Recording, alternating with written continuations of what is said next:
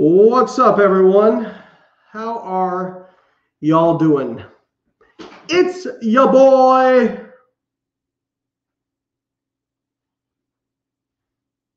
It's Friday. Time for another Q&A. Hit me with your questions. If you drop them in the question box, I can pull it up on screen, which would be awesome. For those of you who don't know, if you don't know, I'm Layne Norton. I'm co-founder of Carbon Diet Coach, our nutritional coaching app, which you can get in the App Store for less than $10 a month, which will coach you for nutrition. It's like a nutrition coach that goes in your pocket. Someone says, benefit of Carbon over other apps. Thank you. So first off, most people compare us to tracking apps. We are not a tracking app. We have a tracker included for convenience, but if you hired a nutrition coach, for example, what would the nutrition coach do? A good one is going to cost you probably around $200 USD per month at least. Well, you would fill out some sort of questionnaire if they were good. They would ask you about your goals. They would ask you about what rate of loss or gain you're looking for. They would get information about your dietary preference, and then they would formulate a plan based on that. And then they would have you update them each week and see how you progress. And then based on that progression, they would adjust your macronutrients and activity to optimize things. That is what Carbon Diet Coach does. So you put in your information, you put in your goals, you put in your rate of loss, rate of gain. Carbon Diet Coach will give you the macros that will help you reach that goal that's calculated based on that, your individual metabolism. And then it's going to integrate the data that you enter in every week when you check in with the coach, and it's going to adjust that based on how you are progressing to ensure that you stay on target for your goal. And that is what makes us different. As far as there's only a few other apps that really do that. And I don't think any of them are as user-friendly as ours. And I don't think any of them are as flexible as ours.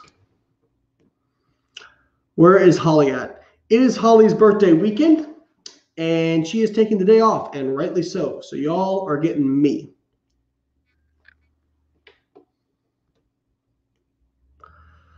Let's see here. Okay, I see there's a lot of questions jumped in here. So Stacy asks, when you set your goal to reverse in Carbon Diet Coach and ask you if you want to apply a percentage, what is that referring to? So by default, when you select reverse diet in Carbon Diet Coach, it will default you to your current calculated maintenance, your current estimated maintenance. And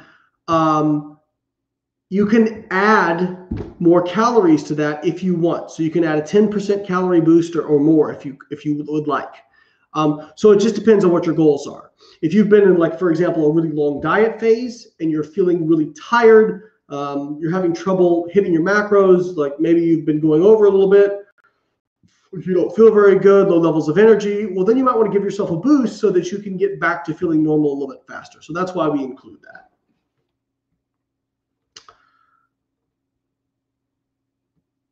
Oh, thank you so much, Skelly. Tomorrow's my first check-in, and I've been loving the app, changing my life already.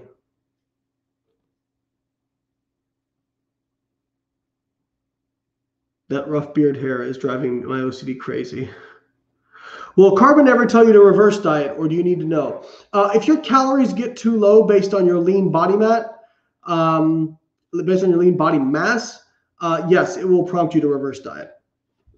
Seth says, a protein overfeeding study from 2004 indicates you can overfeed protein calories with no adipose repercussions.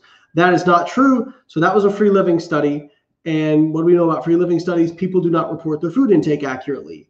What is very likely is protein is extremely satiating. And so those people just ate less than they thought they were.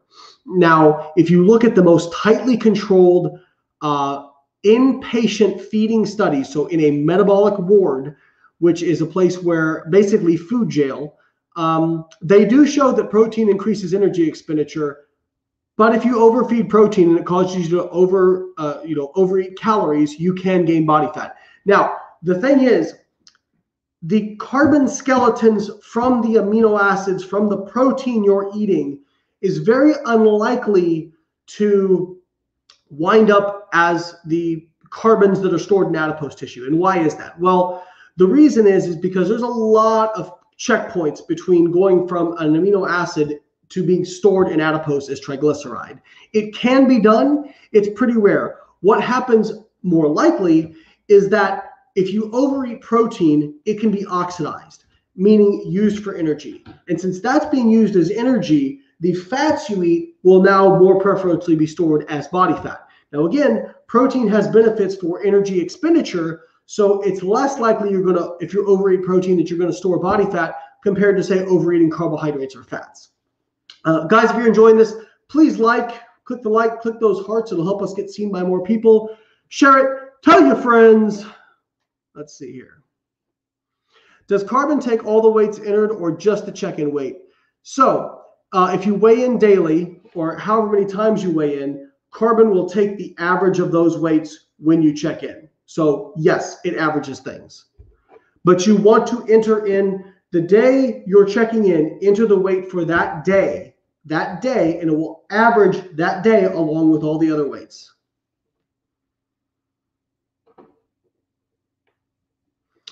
Do you need to lock in every day once the day is done in the calorie planner? Yes, you do.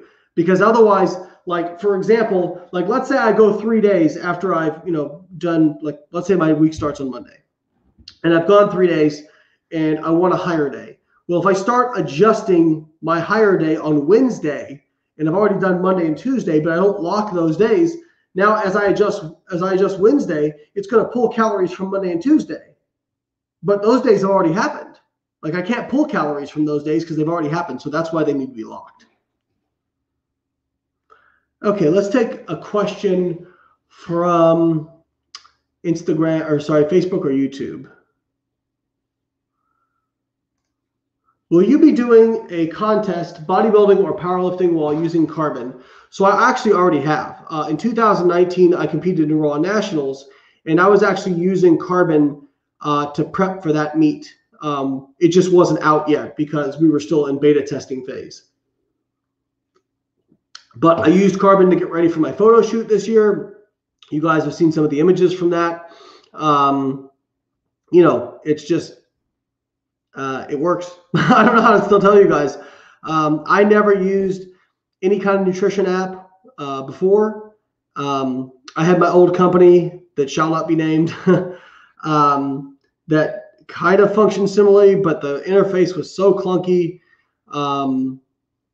Carbon is just incredible in terms of how smoothly it operates, how easy it is to use.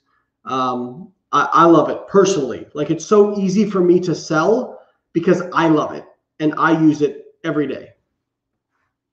So yes, when I go back to compete again, I will absolutely use carbon. How does it calculate your maintenance calories? Great question. So basically, the way it calculates your maintenance or your total daily energy expenditure is it's looking at how many calories you're consuming versus what your weight is doing. Now, if you do that for 1 week, it can be very volatile. And some people have noticed, like, oh man, the first week, my maintenance calories went up by 500 or they went down by 400. Because 1 week can be really skewed by water fluctuations, those sorts of things. However, what the app does is your maintenance calculation is actually a rolling average of the last 4 weeks. So what I tell people is do not pay attention to that number until you have at least 4 compliant check-ins in a row. Otherwise, that number is likely to be influenced by fluctuation of body water. But after a few weeks, like now, I'm very, like, I know my maintenance is like right around 33 to 3,400. And if I do that, I maintain my weight indefinitely. So very awesome. I love carbon. So do I. Let's see here. Okay. Somebody asked me how many steps for fat loss. That just depends. Like, keep in mind, if you are less active, you can still lose body fat. It just means your calories are going to be lower because your energy expenditure is lower. So what you really need to ask is, like, what is the minimum calories I'm comfortable with consuming? Or what is the maximum amount of activity I'm comfortable doing? So yeah, you've got to kind of ask yourself that. You know, I hit about 10,000 steps a day. That's not difficult for me to hit. Some days I get that without even trying, and other days I've got to go out and do an hour walk. It just depends. But I mean, you know, people like say 10,000 steps, but it's not a magic number. You know, but there is some good data that people who get 10,000 steps a day tend to live longer and that sort of thing. Now, it's not that I say this and then people will get fucking dogmatic about it, but the fact is that there's nothing magical about steps. It's just that people who do 10 to 12,000 steps a day are more active, and being more active is better for you.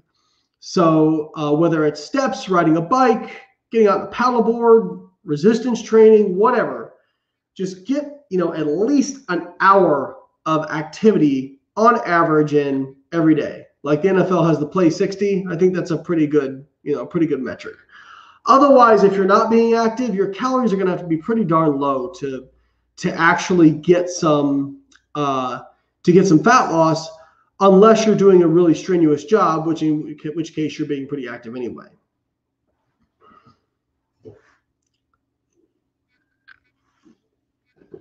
Let's see here.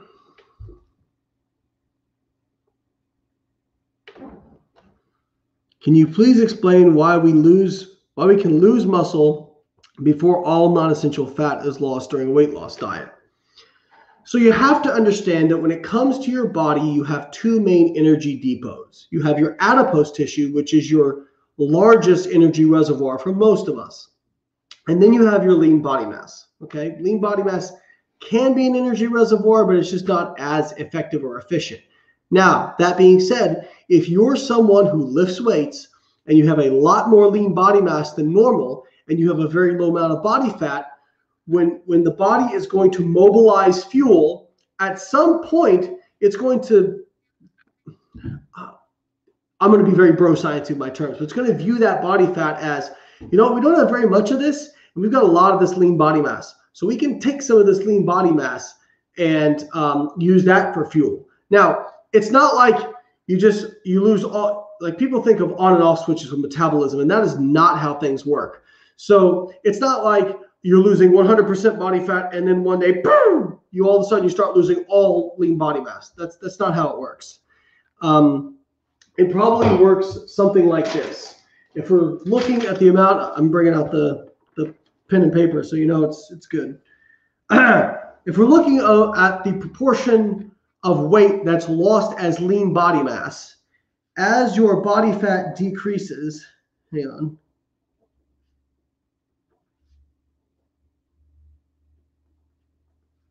So this is a little bit weird because on the x-axis you've got your decrease in body fat. So going this way means you're losing body fat going this way. And so we look at lean body mass lost. It's probably something like this.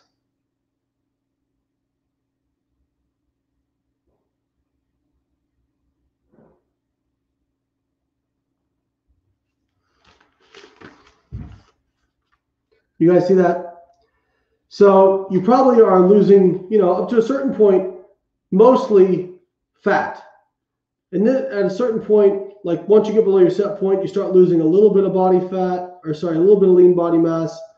And then as you lose more and more body fat, you get to the point where, you know, you might be losing, you know, half, like if you're getting really shredded, you might be losing like half lean body mass, half body fat. But if you're somebody who's overweight or obese, you probably can lose almost 100% body fat. It just depends. Now, the curve probably isn't this sharp. I don't want you guys to freak out.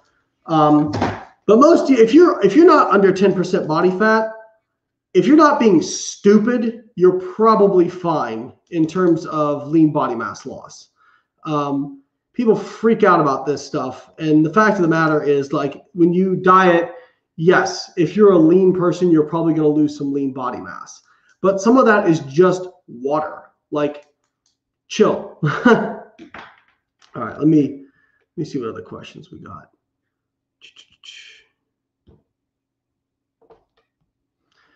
What do you think about alternate day fasting? One day you do 500 calories, the next day you do 2,500. If you like to eat that way, great. Average is 1,500 calories a day. What I'll tell you is the research data shows that fat loss is not better one way or the other. It's all about the average. And it's probably actually a little bit worse for lean body mass because your protein isn't going to be able to be as high on that 500 calorie day, and you cannot store protein. So you can't like make up for low protein at one time of the day by overeating it at another time of the day or other day. Protein doesn't have a carryover effect.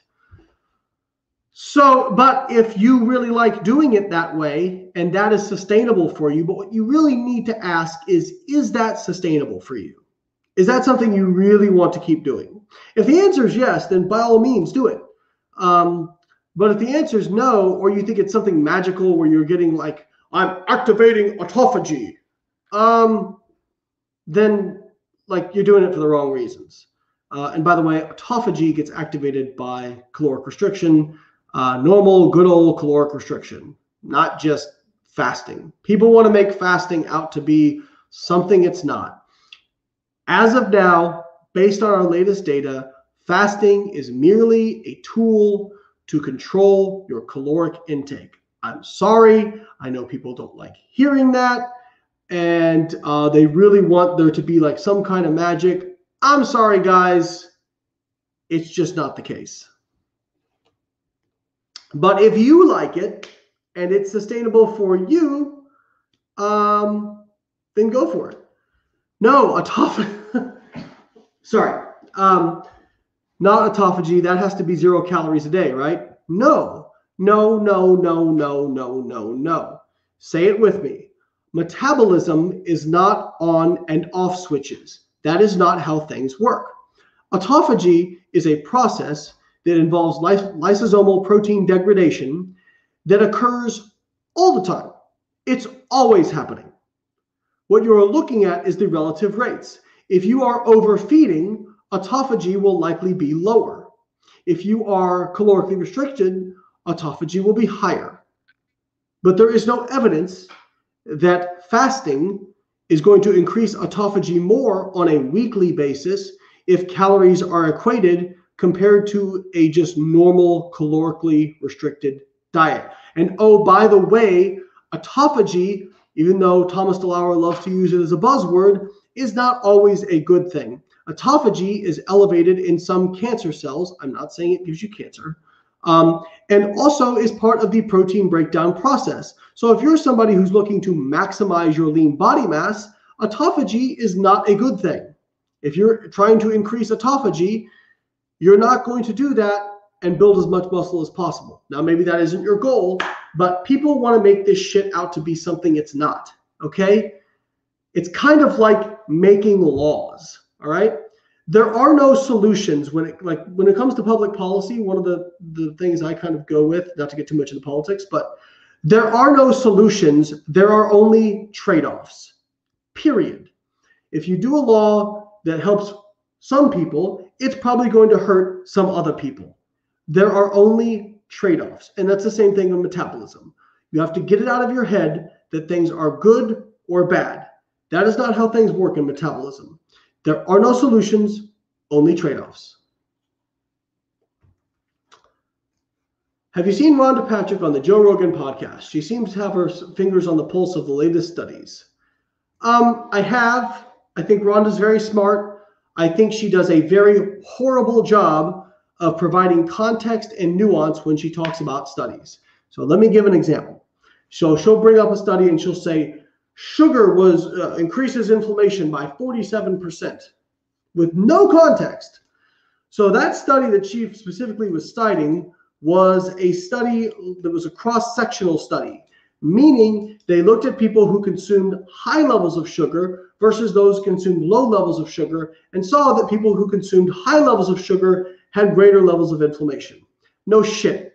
People who eat high levels of sugar also eat higher amounts of saturated fat, eat higher calories, they exercise less, they're more likely to smoke. There's a lot of what we call confounding variables. They have an overall unhealthy lifestyle. But when you single it out as an individual macronutrient, there was a study done years ago where they looked at over 100 grams of sugar intake per day versus about 10 grams, while equating calories. They equated calories and macros. And guess what? Both groups improved their inflammatory markers to the exact same extent. So what does that mean? It means that sugar is not necessarily an individual risk factor for inflammation. It's that people who have overall unhealthy lifestyles have high levels of inflammation. So I think Rhonda's very smart, but I do not like that she does not provide the necessary context when discussing studies. Brandy says, I've been off the health and diet bandwagon for a few years. Is carbon for newbies? Yes, if you have the patience to track your macros, and we make it easy because we have a barcode scanner for our food diary. You can enter in custom foods. It's very, very easy. All you need to get is a food scale so you can understand portion sizes over time. I think that you'll find it quite intuitive. There might be like a 1 or 2 week learning period. But if you put the time in, you will see results, and you will it will get very easy to use pretty quickly. Let's see here.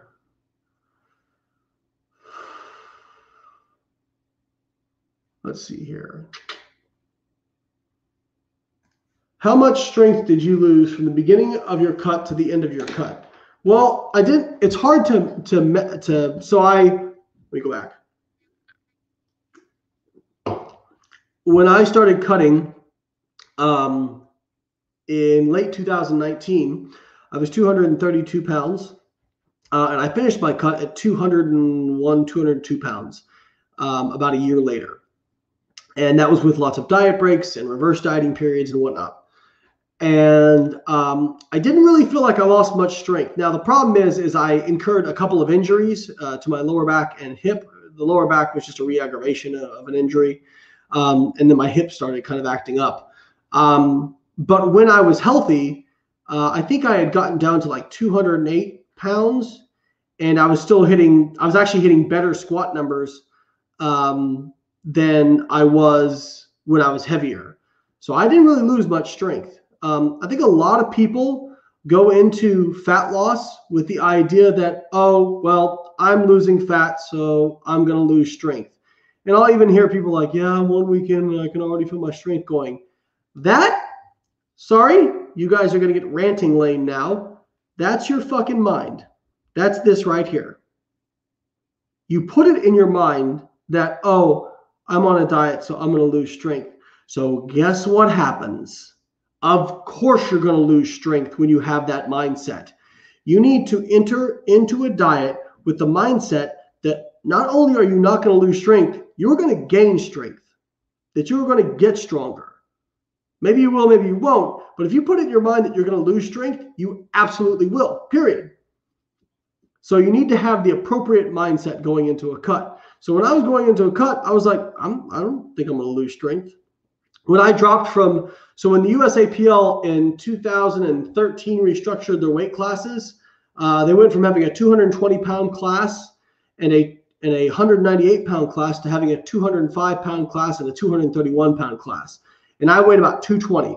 So I was stuck. Either I was going to go up to 231 or I was going to go down to 205.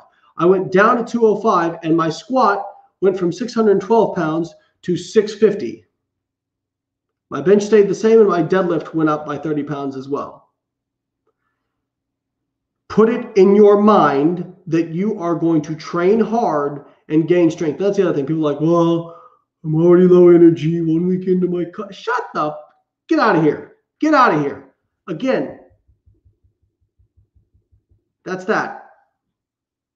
Like if you put in your mind that you're going to have low energy, of course you got low energy. And if you truly do have low energy, that means that you set your rate of loss too high. That's the other thing I see people do. They like crash diet, trying to lose 3-4 pounds a week, and they're like, oh, I have low energy. Well, no shit, guys. Like, sorry, sometimes I wonder if people's brains actually function.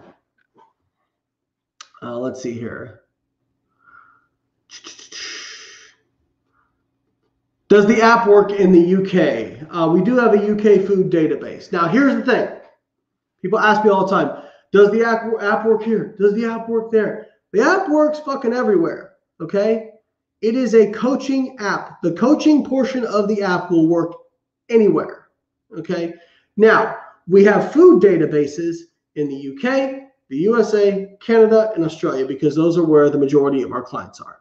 People are like, when are you going to get a food database in, I don't know, freaking Timbuktu? Well, I'm sorry, guys, like those food databases cost money. So it costs us $2,000 per month per country. There's a lot of countries out there. So I'm sorry, some of these countries we're probably never going to get a food database for. The fortunate thing is for you guys that you can use any tracker you want with the app. If you want to track your food in MyFitnessPal and use the Carbon app to coach you, you can do that. That's fine. It'll work. In fact, it's super easy. You can even still have all your data in Carbon. All you got to do, track your food in whatever tracking app you want. And then at the end of the day, go into Carbon, click those 3 little dots, press Quick Add, and then enter in your final macronutrient total as a quick add, and the app Carbon will have all that data. It'll take you 15 seconds extra, and it will coach you for less than $10 a month, which good luck finding somebody to do that for you. Just saying. All right.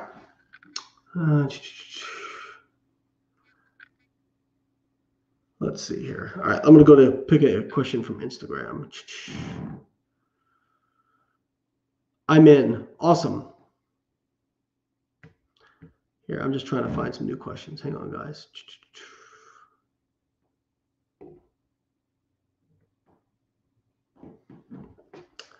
I'm the exact same weight and measurements from 3 years ago. I keep gaining and losing the same 5 pounds. What do I do? Stop letting your short-term wants get in the way of what you want most. My guess is you are not consistent and you jump from some kind of fad to some kind of fad. That's my guess. Repeat after me. If I do what I have always done, I will keep getting what I have always gotten. If you keep doing what you've always done, you will keep getting what you have always gotten. Period. So that is, you don't trust the process. You probably jump into something when you're motivated. And then, and again, I don't know this. I'm guessing. This is based on my experience coaching people. Guys, motivation, if you think motivation is what gets shit done, it's not. I'm not always motivated. I'm not always motivated to go to the gym. I'm not always motivated to go to my job. I'm not always motivated to brush my teeth. I'm not always motivated to comb my hair. But I do those things. So I use doing what is necessary to lose fat. I tell people when it comes to your goals, I don't listen to what people say because people say lots of shit. I look at what people do. Your actions will tell me what is a priority for you. Period. Write down where you spend your time. Do it. Like write down what you say is a priority for you. Write it down. Then write down an honest accounting of where you're spending your hours. My guess is if you aren't achieving your goals, it's because those 2 things are not lining up. All right? So you either have to be honest with yourself and say, is this something I really want? Or should I just admit that I don't really want this? Or you need to restructure where you're putting your hours. And hey, listen, if you're a single mom working 3 jobs and going to school, online, maybe fat loss can't be the priority. And that's okay. That's fine. There's nothing wrong with that. It doesn't make you a bad person. Maybe you just need to be okay with the fact that right now in this season of my life, this cannot be a priority. But don't lie to yourself and say you don't have time because you have the same 24 hours that everybody else has in a day. Don't lie to yourself and say that, well, it's just because of my genetics, or it's just because of this, just because of that. As I always tell people, do you really think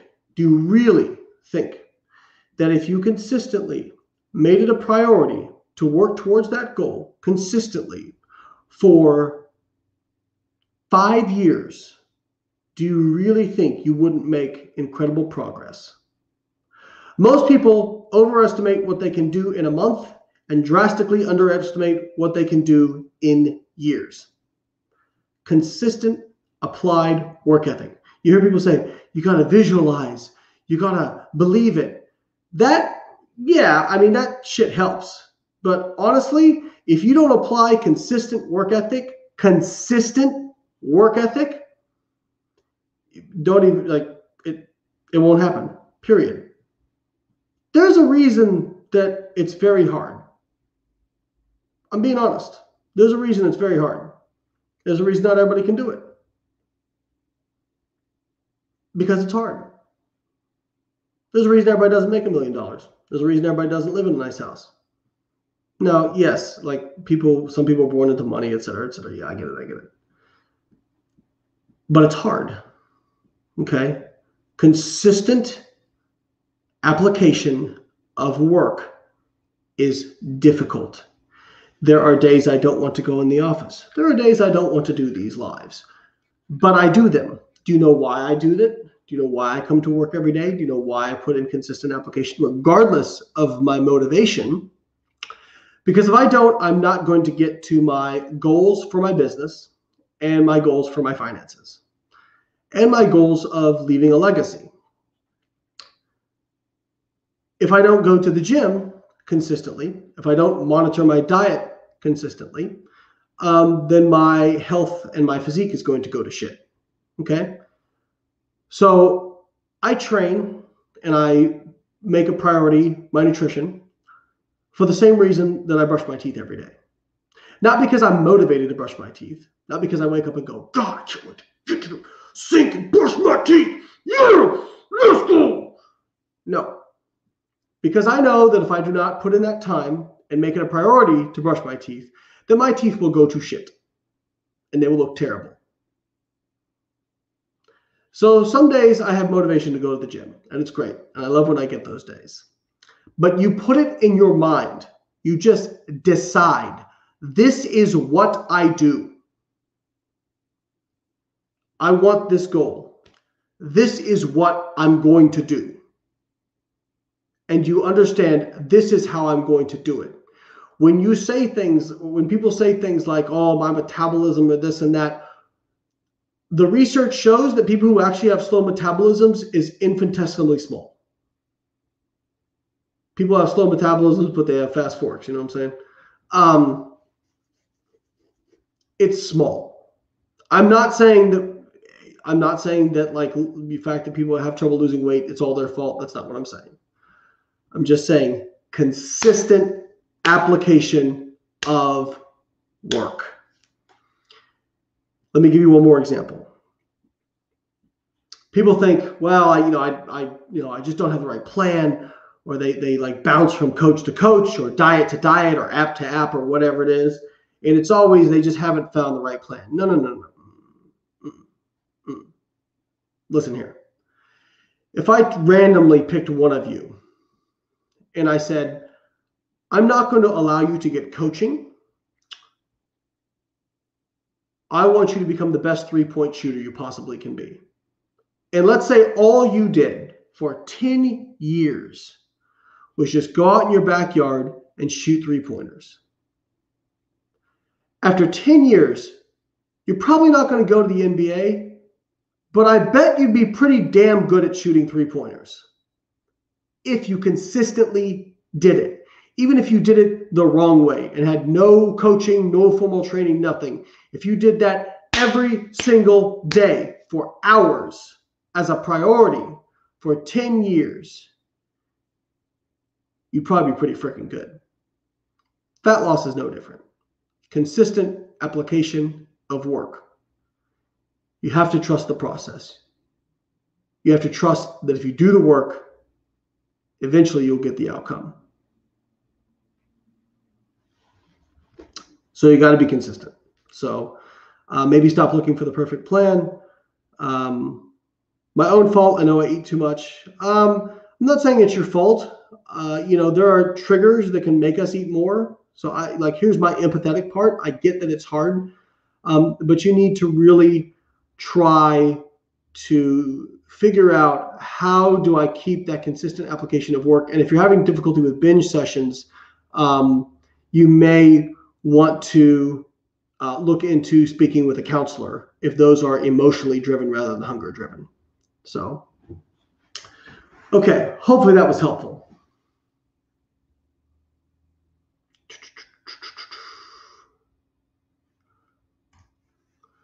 Is the TEF from protein, is the TEF, thermic effective food, the same from protein shakes as like regular food protein? I asked because like whey is so easily digested, so I'm wondering if it's the same energy to digest. So this is a big, you're very welcome, Carrie. This is a big question I get a lot of times, and people go, yeah, like it's a protein powder, like it shouldn't be hard to digest. This is a big misconception people have. The mechanical digestion, so protein digestion begins in the stomach, and you have pyloric acid. So you basically, your stomach, your gastric cells produce 6 molar hydrochloric acid, and that begins to denature the proteins, unfolding them. And then you have gastric enzymes called pepsin, which begins to chop up some of those proteins into smaller sections. And then when it's called like this mixture gets all churned up into what's called chyme, and the chyme exits the pyloric sphincter into the duodenum of the small intestine, where the majority of protein digestion and absorption takes place. The digestive enzymes, trypsin, chymotrypsin, and enterokinase, some of the other ones, that part of digestion is not energetically expensive. So the mechanical portion of the digestion is not energetically expensive. That is not what makes protein have a high TEF. What makes protein have a high TEF is probably 2 things. The first being it activates what's called a feudal cycle, insofar as protein increases insulin, but also increases glucagon, which is essentially wasteful, and you have to spend more energy than you normally would. Also, protein increases protein turnover. So your rate of muscle protein synthesis goes up, but your rate of degradation also goes up. And that is also a feudal cycle, which is where you're wasting energy, which means you have higher levels of energy expenditure. So they've actually done the study. They've looked at protein from whole food versus a protein from a liquid form, and the TEF is the same. So the energy expenditure from protein is much more so tied to the activation of these feudal cycles and the wasting of ATP, as opposed to the mechanical digestion of the protein. Boom! Yeah, science, bitch! Sorry, I've been watching Breaking Bad. Okay, let's go take a question off Instagram. How can you explain their protein overfeeding studies that don't result in fat gain? I already addressed this.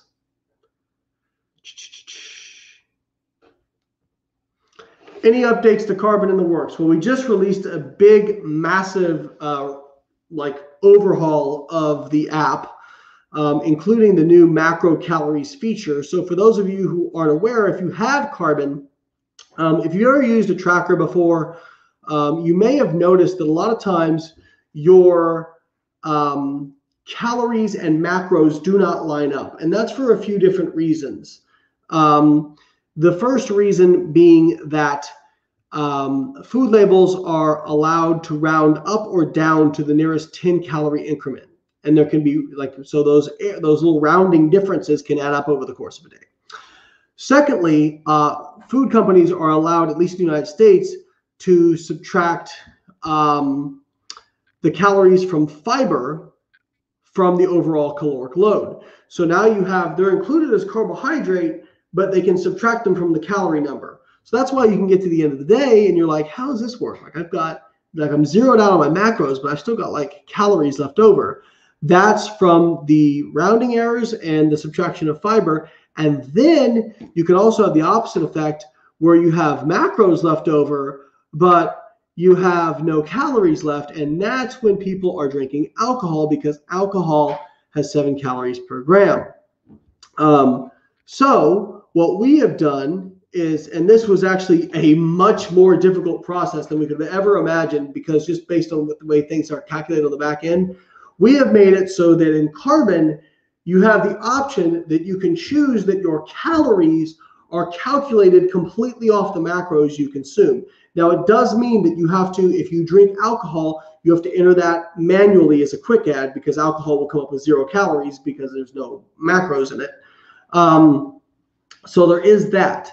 But a lot of people really like that because they can zero out their macros, especially where my OCD people out there. Hey, not me. I'm not OCD. I don't give a shit. But it is nice that you can get to the end of the day, and if your macros are at 0, the calories will be at 0. And I know some of you OCD folks out there love that. So yeah, that's what we did. That was a big part of it. And now we're working on improving the performance of the app. Some people on older devices the app is kind of slow. And so we're working on really like optimizing the performance of the app so that everyone has the fastest app possible. And so after that's done, guys, we have a feature list that's like this long that we want to implement. So yeah, there's a lot of stuff coming. We are not going to rest on our laurels. What would you consider compliant on Carbon check-ins? When you check in on Carbon, it will list what you logged and it will tell you if you're compliant or not. That's how you figure out compliance. Now, like sometimes, like for example, my carbs and fat ratio will be a little bit off, but I nailed my calories and I nailed my protein. That's compliant. Yeah. But like people will be like, hey, I didn't log this one day. Can I mark compliant? Sure, you can log compliant, but if you're logging compliant and you're not actually compliant, don't get mad when the app doesn't work. Like, be real with yourself. This is the problem. Like, a lot of people not only lie to each other, but they lie to themselves. So many people lie to themselves. You can see this with money. Like you ask somebody, hey, what do you think you spend a month? And they'll probably underestimate it by like 40% until you actually take them through their budget line by line and look at what they're actually spending. Because nobody wants to say, oh shit, I spent like $1,200 eating out last month. Oh man, because they feel bad. People care more about their feelings than they do data. So I like what Tyrion in Game of Thrones said. It is better to acknowledge and face a hard truth than pretend it does not exist. I heard something from Jordan Peterson once, and now I know Jordan Peterson is a very controversial person. He has weird dietary ideals, but he said something that I very much like. And I think this could be helpful for many of you.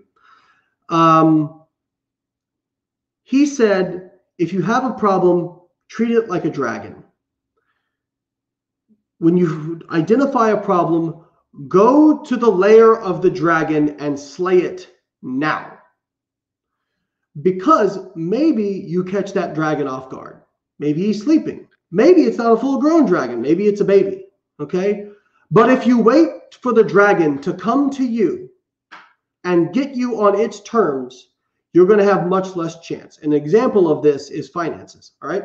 So, let's say you get a bill in the mail and it's like, I don't know, $300, right? And some people have, like, my wife is one of these. She hates dealing with that kind of stuff, like personal administration stuff. Sorry, honey, I'm putting your stuff out there. Let's say you just ignore it because you don't want to deal with it. Whatever. You have the money, but you just don't want to deal with it. And next month it comes in and there's some late fees.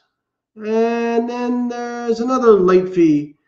And pretty soon it's $500.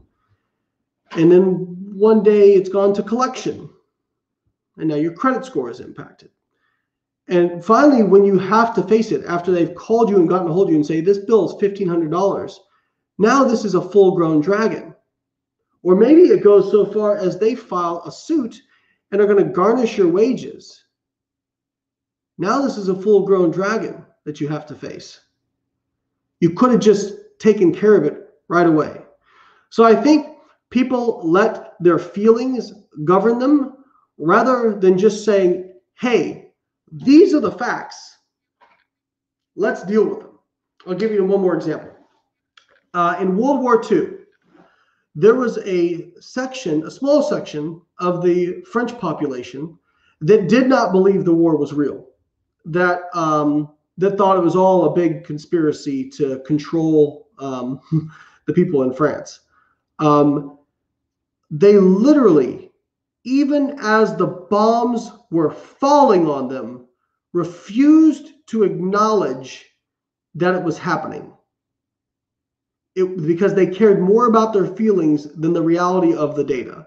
Wow, I just lost like 30 people. I feel like some people didn't like Jordan Peterson. Again, I don't like everything about Jordan Peterson. I just liked that quote. God, some of y'all are fucking pussies. Sorry, people get all pissy when it comes to like shit that doesn't fit completely within their worldview. Me quoting somebody is not a full-on endorsement of that individual. I don't know if y'all know this. Sorry. Okay. Rationale for using start and end weights at check-ins after weeks of non-compliance after a goal change. Why not averages? Because you can't compare the average after you've changed a goal. Because let's just take non-compliance out of it. Let's say you've gone from a fat loss phase to a muscle building phase, right? And you've allowed a certain amount of weight gain, whatever. Well, your fat loss phase, right, has a certain average. But as you are transitioning, you're going to begin to gain weight, okay? But if you take the average, your average is likely going to be artificially low because during some of those initial days where you're starting to gain, it hasn't actually come up to what it's really going to be. And so that's why we use start and end for a specific goal change. It's not perfect, but it's the best thing we have right now. We're working on refining it. Let's see here. Thoughts on please. I don't know what you're referring to. Guys, so I don't know. This is one of the things that frustrates me. I don't know if you all know this, but there's like 5,000 questions going through this thing at once. So if I didn't see your question, it's not because I specifically was like, fuck that guy. Yeah, fuck him. I'm not going to answer his question. It's because I just didn't see it. So if you'd like me to answer your question, please just restate your question.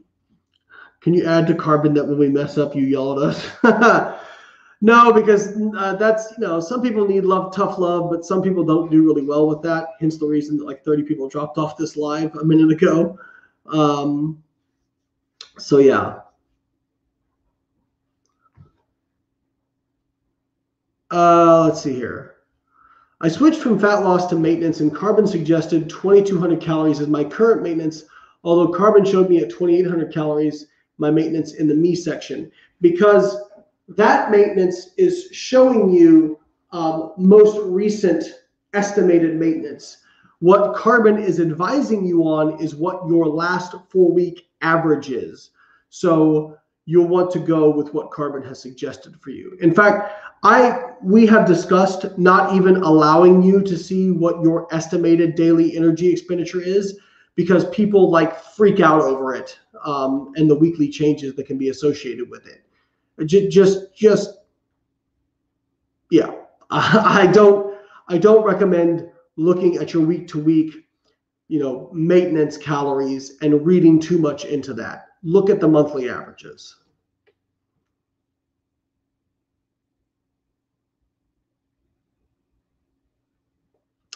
Thank you for the macro upgrade on the app. It's my favorite. Thoughts on salt? Okay. All right. This hurts my brain.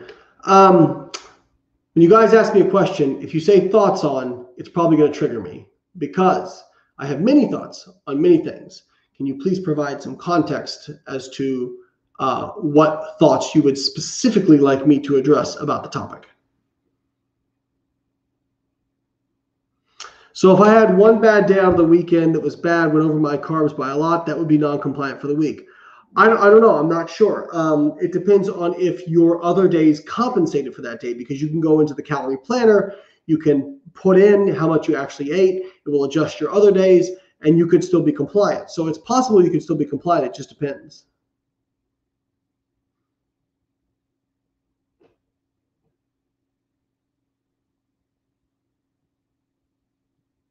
Will Carbon tell you when to stop reversing? It will tell you when you have reached a total daily energy expenditure that would be conducive for fat loss. So it will tell you, hey, your metabolism's in a good place at a certain point. So yes, it does tell you, but you can continue to reverse if you want to keep just, building up your energy expenditure.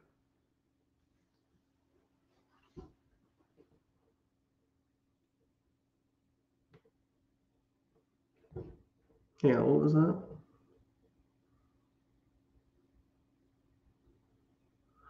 How to get experience in the industry, registered dietitian in the UK, when no one will give you experience because you have no experience. Love Carbon so much. Thank you. So you might have to work for free for a while. Maybe just tell somebody, hey, I just want to get some experience. Like, let me be an intern. Let me go get coffee. I don't know. Like, if somebody's good at what they've done, chances are at some point they've done it for free. I know I definitely have. Let's see here.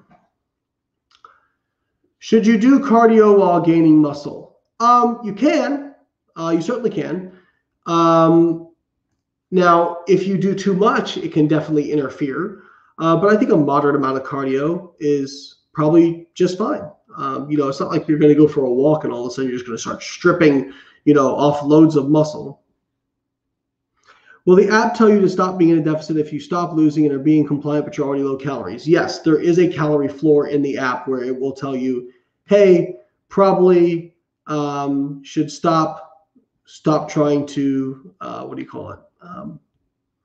dig a hole with a spoon, I guess would be the way to describe it.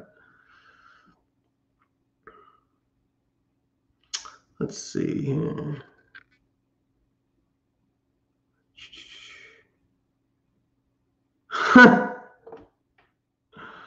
Can you adopt me? You won't have to pay my supplements. I only consume creatine and coffee. I have 2 kids already. Thank you, though. You would not want me as a dad. Trust me. Actually, I'm actually, as much as I'm an in-your-face type person online, I'm actually a big softie.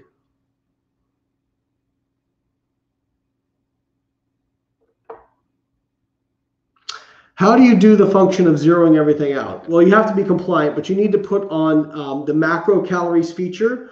So if you are in Carbon and you go to your settings, so the little wheel in the lower right-hand corner, the gears, and you pull that up and then press display preferences, then you can choose macro calories.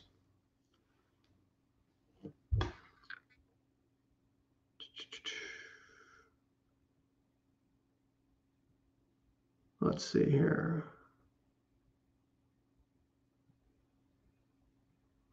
Sorry, it organizes these questions in a really weird way.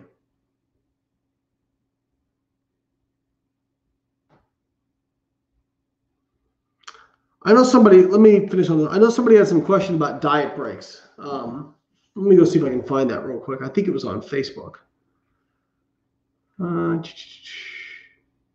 Somebody asked about reducing gas. Make sure you are limiting your FODMAPs. Okay, Ashley on Facebook says, how often do you recommend diet breaks when in a caloric deficit? Okay, so a lot of it depends. I can tell you what I like to do.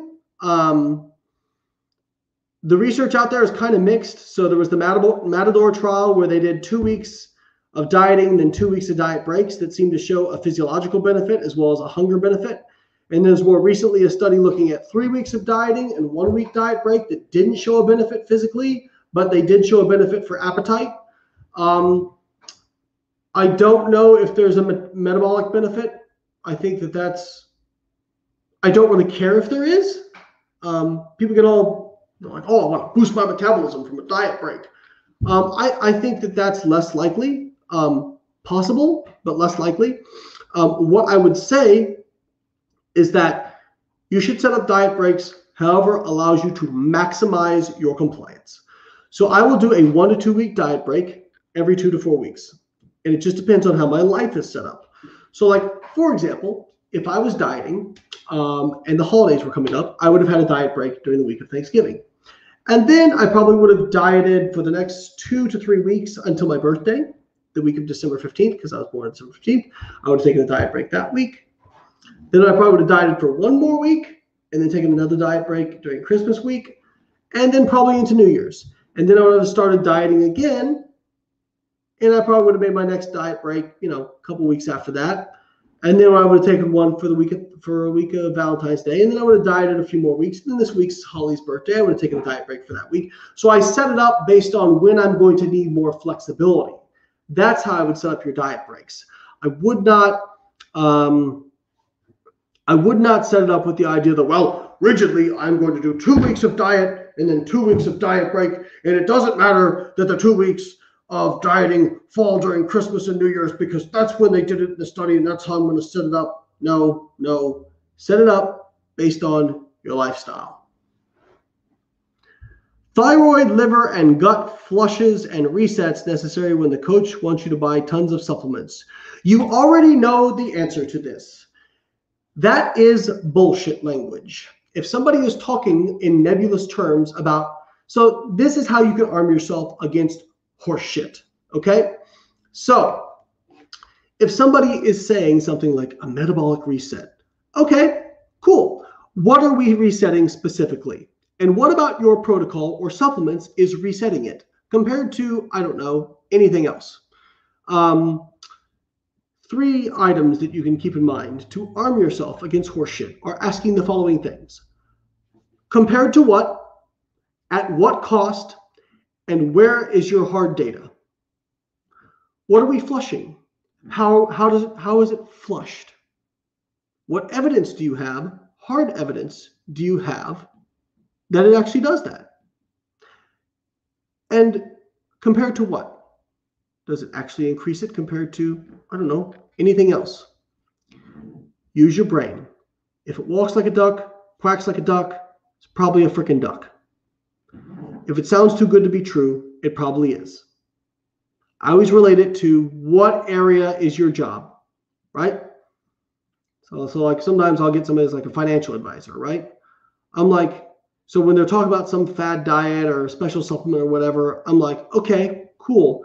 So this person brought me this pyramid scheme and they say I can make 6 figures working 2 hours a week from home. That's legit, right? And they're like, no, of course not.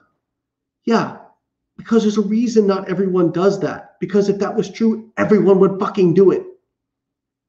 Don't you think if there was a magical weight loss supplement or a protocol for fat loss that made everything easy, that everyone would do that? Do you really think some guy with a YouTube channel who lives in his mom's basement figured out something that experts with the highest tech lab equipment couldn't figure out? Guys, use your brains. I promise you, they're not just there for good looks. They can help you. If it sounds too good to be true, it is. I assure you. Except for Carb Diet Coach, which is amazing, and you should download today. All right, guys. I hope you guys enjoyed this live. I tried to keep it a little bit less large, angry science man and a little bit more friendly, but I'm just a passionate guy, and I think sometimes I get on rants. So I hope you guys have enjoyed this. Please, if you have not already, go download the app. We are in the App Store, the Android store, $10 a month for custom nutrition coaching. It freaking rocks. What can I say? I use it every single day. Love it. Hope you all have a wonderful weekend, and I will catch you next time. Thanks, guys.